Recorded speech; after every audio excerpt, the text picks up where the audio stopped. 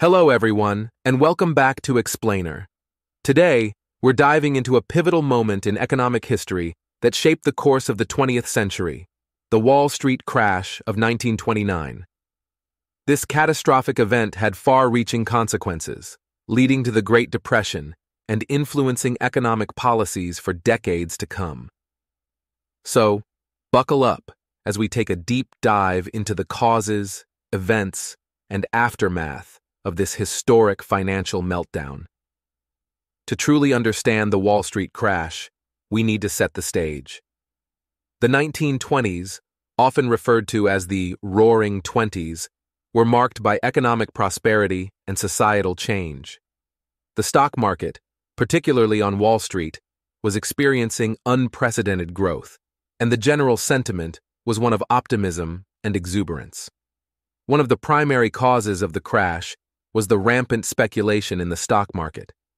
Investors were buying stocks on margin, meaning they were borrowing money to invest. This created a fragile financial environment where a slight downturn could trigger a cascade of sell-offs. The 1920s saw a boom in industrial production, leading to overproduction of goods. However, wages did not rise at the same pace, resulting in a disparity where consumers couldn't afford the excess products.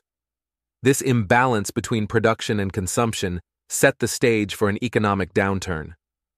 Banks played a significant role in the crash. They were heavily invested in the stock market and engaged in risky lending practices. When the market began to decline, banks faced severe losses, triggering a wave of bank failures. The climax of the Wall Street crash occurred on October 29, 1929, famously known as Black Tuesday. On this fateful day, panic selling reached a peak, and the stock market plummeted. Billions of dollars were wiped out in a matter of hours, and fortunes were lost overnight. The aftermath of the crash was devastating for individuals. Countless investors lost their life savings, and unemployment rates skyrocketed. Many faced foreclosure on their homes, and the economic hardship reached far beyond Wall Street. Businesses also felt the heat. With consumer spending sharply declining, companies faced reduced profits and had to cut back on production. This, in turn, led to widespread layoffs, deepening the economic crisis. The Wall Street crash is often considered the catalyst for the Great Depression, a prolonged period of economic downturn that lasted throughout the 1930s. The effects were global, with economies worldwide experiencing the ripple effects of the crash. In response to the economic crisis, governments implemented various policies to stabilize their economies.